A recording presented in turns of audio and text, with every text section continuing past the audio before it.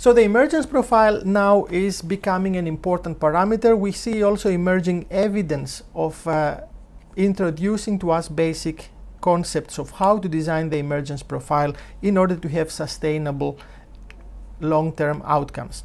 This study, which is very known lately from Katafuchi, has tried to identify emergence profile angles or emergence angles around prosthesis on bone level and tissue level implants and correlate them with clinical outcomes in terms of peri-implantitis. Now, this has used what we call a tangent line, and that means a line which is touching a curve at a given point. And this, when we have concave and convex profiles, it's very subjective sometimes to define, so might have been a bit of discussion there.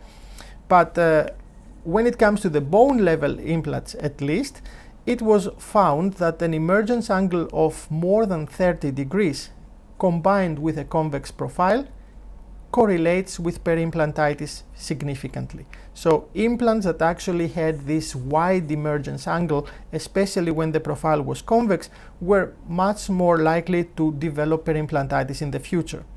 That was now found for bone level implants. It was not found for tissue level implants, but when it comes to tissue level implants, the emergence profile was defined in this study starting from the platform, not from the bone crest. And this is a significant difference because I do believe that the supracrestal complex starts from the bone crest.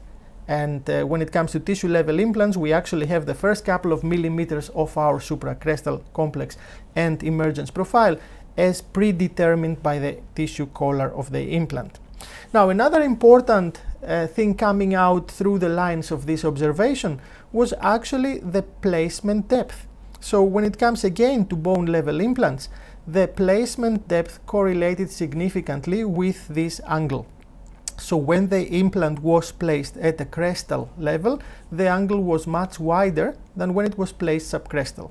So what does this mean? That means that actually depth of placement is sometimes essential in order to create a favorable emergence profile and prevent peri-implantitis.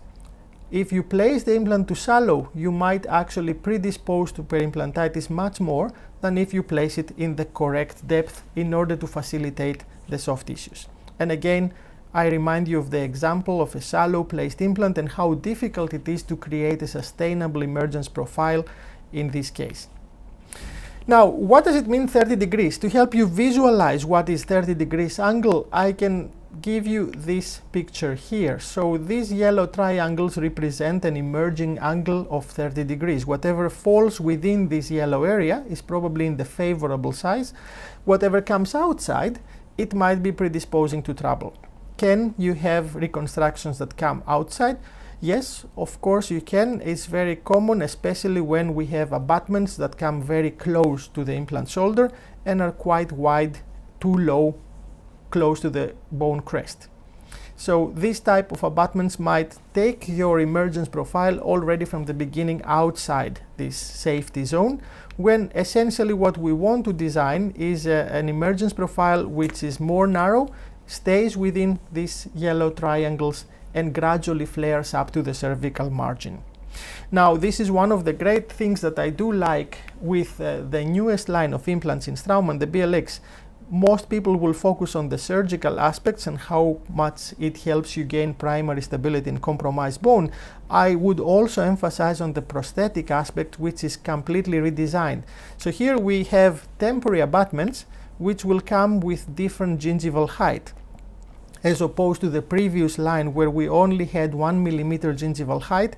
Now it can go up to 2.5 millimeters in gingival height, and also you can choose the final width of the platform. You can have 3.8 or 4.5. So essentially, already at the temporary abutment or the healing abutment, you can choose among 4 different designs, so that can facilitate the structure of your emergence profile much better and much more individualized. I think this is the direction we should be moving, allowing individualization rather than locking into very specific designs that might not be suitable for each case.